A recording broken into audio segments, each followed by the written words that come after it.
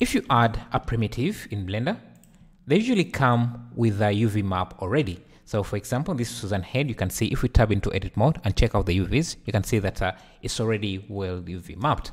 But if we try to unwrap this again, we will lose that original UV map. Now there is a way to maintain or retain that UV map, that original map, if in case we wanted to UV unwrap this again. And maybe say you have added a few extra details to this.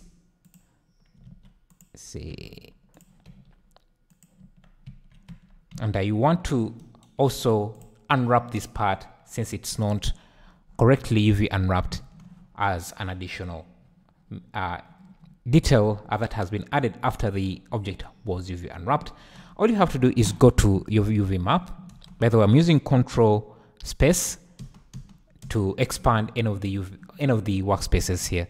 So to retain the UV map, all you have to do is make sure that these we create seams that match the UV map here. As you can see that currently this mesh doesn't really have any UV maps, any seams are for it. So what we can do is go under, make sure you have the entire mesh selected in the UV map, then go under UV, then seams from islands. This will create seams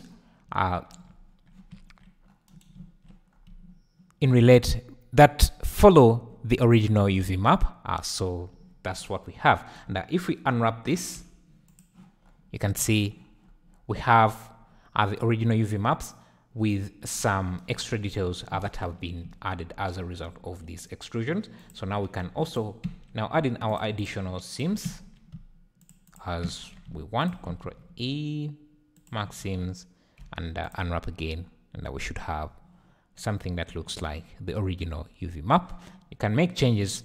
This tip is also very helpful if you have other models that you had. Maybe let's see, what can I get here? It can be very useful for an object you had. Let's say we have a sphere, this here, and this was a custom model, and for some reason it was UV mapped, but you don't have the seams anymore. All you have to do again is just go back here, mark seams from islands, so UV seams from islands, and it will try to recreate the original seams for you like so.